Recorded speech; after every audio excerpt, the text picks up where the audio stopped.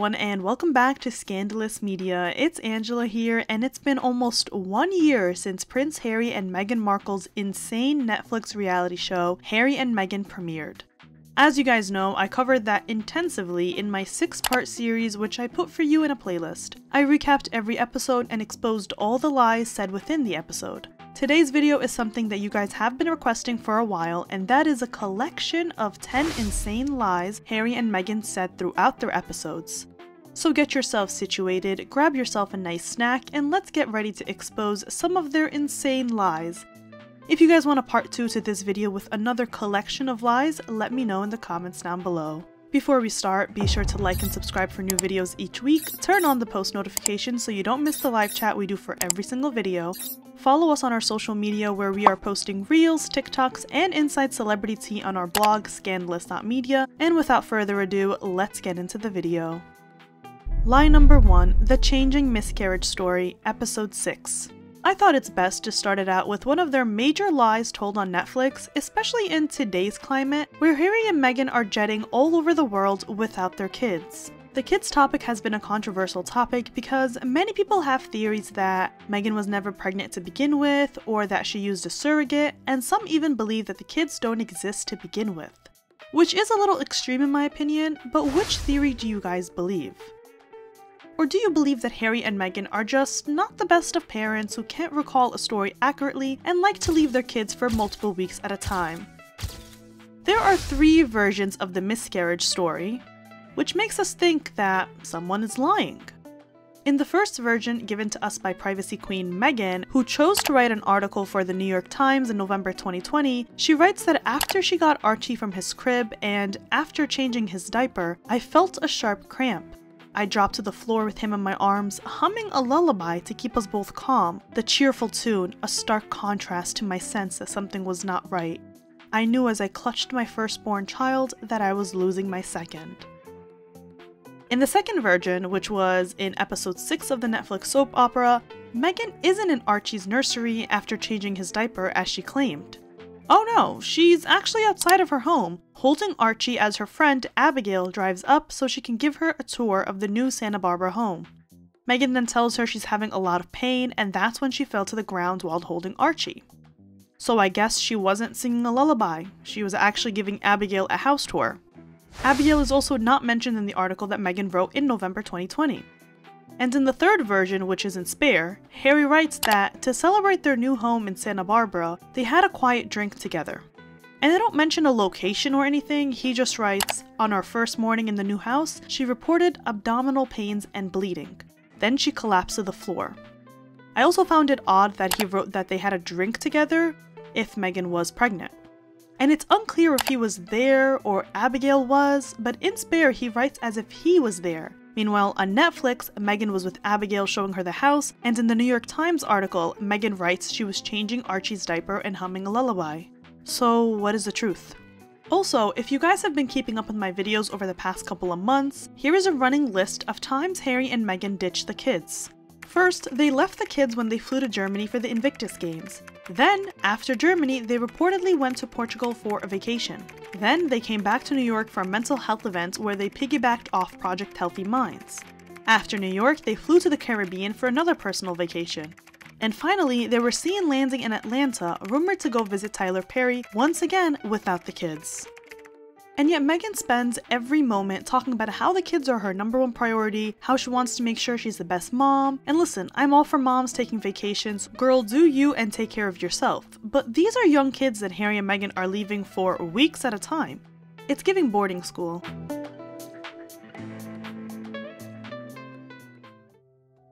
Lie number 2, How They Met, Episode 1. As we all know, and as what was exposed in court, Meghan and Harry gave information to the authors behind Finding Freedom. This is a fact. In Finding Freedom, it was written that they were set up on a blind date at Soho House's Dean Street townhouse, and a source, aka Meghan, described the pair as being in their own little world. Apparently that first meeting lasted about 3 hours. Scobie and Durant explained that despite the palpable attraction between them, there was no goodbye kiss, no expectation, just a hint that something was there and they hoped to see each other again soon. Now in episode 1, Meghan tells this long story of Harry seeing her on a Snapchat video where she was posing with the dog filter because she's just a quirky Megs, and there was an exchange of emails of him wanting to meet her, and then they say that they met on Instagram, and Meghan, who doesn't care about status, went through his private feed on Instagram of his pictures of just elephants in Africa, and that told her all she needs to know about him. Whatever you say. This was also done to dispute the claims that Meghan and her extreme willpower did not in fact Google Harry. I just want to know, does Harry believe that lie? So they switched up their story from meeting through a blind date to meeting on Instagram. The book says they met for drinks on the first date, and so does the episode. However, they told the authors that the drinks lasted 3 hours, but said in the episode that the date only lasted 1 hour, with Meghan needing to leave fast. Lie number 3. Implying that Meghan was raised by her mother, episode 2. Throughout the Netflix soap opera, they try to make it seem like Doria raised Meghan. When they visited Meghan's old school, Doria said there was a nice network of women who helped raise Meghan. But from the age of 9 to college, Meghan lived with her father full-time. He paid for her private school and college despite her lying and saying she put herself through college. In an effort to make it seem like Doria was present in the picture, Meghan says that her parents co-parented well. You mean only Thomas parented? Because Meghan even says it herself, she was a daddy's girl. They completely gloss over the fact that her father put her through school, and they don't seem to explain the gap where her mother was missing from her childhood for 10 years. In the episode, she mentions graduating from Northwestern University, but not who paid for it. Thomas even sold his Facebook shares to fund her first wedding to Trevor Engelson. Not once did she help pay for his medical fees or anything of the sort though. That's pretty harsh. And this is all proven in court documents, where it's also said that Meghan had done nothing to support her father since May 2017, a year before her wedding to Prince Harry. So she had already disowned her father before the wedding drama and the paparazzi stuff. Yet she wanted to give the viewers a biased picture that Doria raised her and lead the viewer to believe that Thomas was a deadbeat. Now this can count as another lie if you ask me. Lie number 4. Those who live in Nottingham Cottage are so short. Episode 4. Harry and Meghan spent a chunk of the episode trying to convince viewers that they were oppressed by living in Nottingham Cottage because it was so small, and the ceilings were short and Harry would hit his head sometimes. But they tried to act like the royal family gave them this short side of the stick treatment by making the Spare and his wife live there, when in reality, the future King and Queen of England once lived there. Kensington Palace sounds very regal. Of course it does. It says palace in the name. But Nottingham Cottage was so small. As far as people were concerned, we were living at a palace, and we were in a cottage. We were living on palace ground. You're so brave. And yet Harry claimed that he didn't know who lived at Nottingham Cottage before him, but they must have been short, he said. The whole thing's on a slight lean, really low ceiling, so I don't know who was there before. They must have been very short. He would just hit his head constantly in that place because he's so tall. I didn't know Catherine, who is 5'9", and William, who is 6'3", are considered short. Free real estate in central London and they managed to complain. Take a look at Nottingham Cottage and tell me more about how small it is for 2 people. What's hilarious is that Prince Harry moved into Nottingham Cottage in 2013 and deemed it his bachelor pad. Did the ceilings not bother him then? Well, Oprah came over for tea, didn't she? She did. And when she came in, she sat down, she goes, "No one would ever believe it." No one would ever believe it. Why are you the way that you are? Lie number 5. The royal family cut off Meghan and Harry to force them to come back. Episode 6. Harry and Meghan fed Tyler Perry the following narrative, which he repeated for Netflix. Tyler claimed that the royal family did everything that a batterer would do, such as cutting off their funding and their security in order to force them to come back. So not only did he compare the royal family to domestic violence, but he claimed that the royal family cut them off so they can come back. That's not true any way you put it. Actually, it was a well-known fact that Prince Charles, at the time, was still funding Meghan and Harry. His office, Clarence House, published in its annual accounts that Charles paid his sons, Prince William and Prince Harry, and their families, a sum of $6.3 million. The annual report covers the period from April 1st, 2020 to March 31st, 2021. and it's not broken down by family. Harry previously had told Oprah that his family literally cut me off financially in the first quarter of 2020. He said that he had to use money left to him by his mother, Princess Diana, to help pay for security for his family. That is also a complete lie. A spokesman for Clarence House told the BBC that the Prince of Wales allocated a substantial sum to Harry and Meghan to support them with their transition in stepping down as senior members of the British royal family and relocating to California. So they did not cut them off, and they did not cut them off to force them back. Line number 6. Meghan spent Christmas 2019 in Canada because of press drama. Episode 5.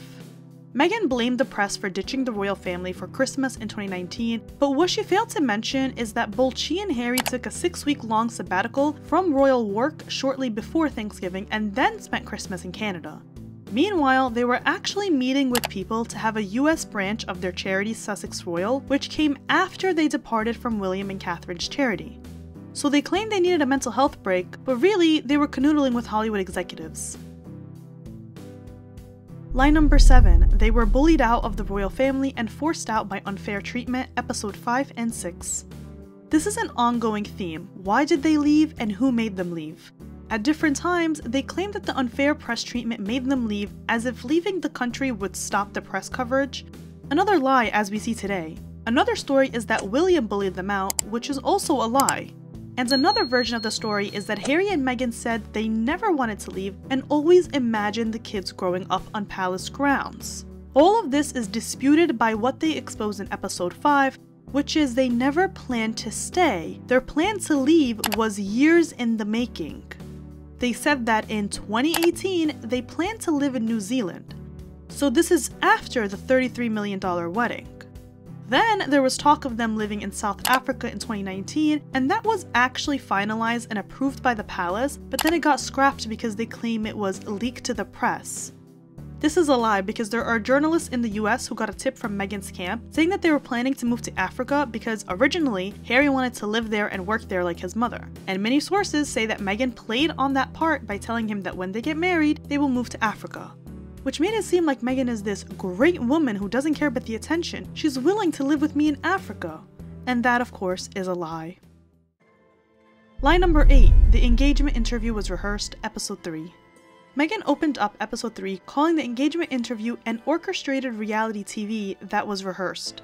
She also said that they weren't allowed to tell their story, referencing the engagement interview, and before Harry cuts her off, she says, "They didn't want," to which Harry says, "We've never been asked our story." Interesting. So they didn't want you to tell it, but at the same time you weren't asked to tell it?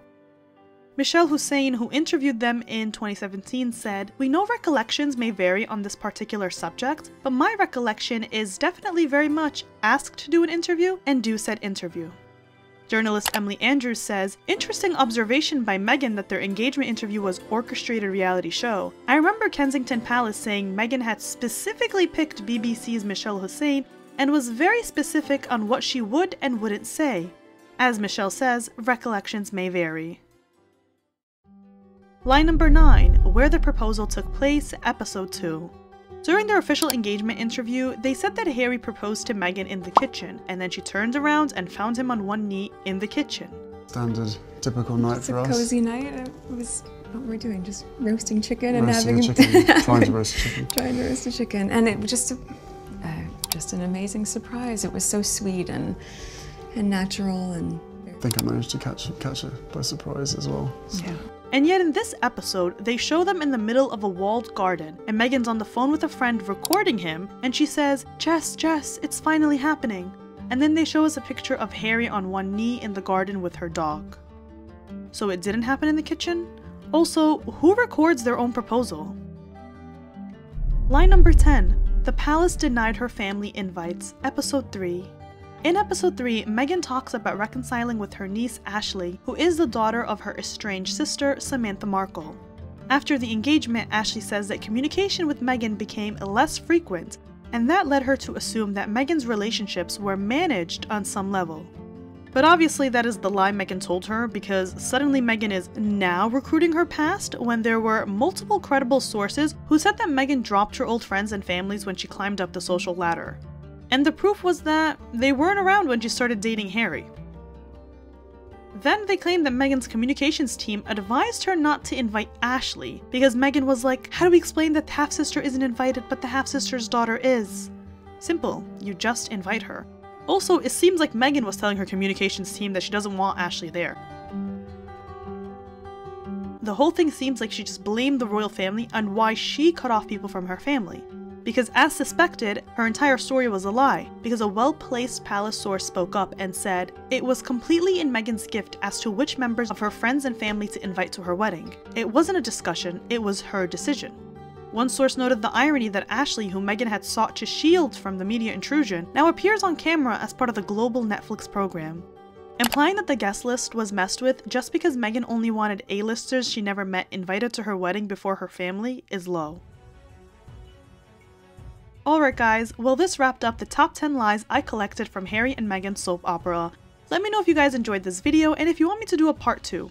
For a more in-depth discussion about the episodes, be sure to check out my 6 episodes on their 6 episodes, and check out my Harry and Meghan playlist for more videos. I hope you guys enjoyed, let me know what you think in the comments down below, like and subscribe for more videos each week, follow us on our social media, and as always, I'll see you next time.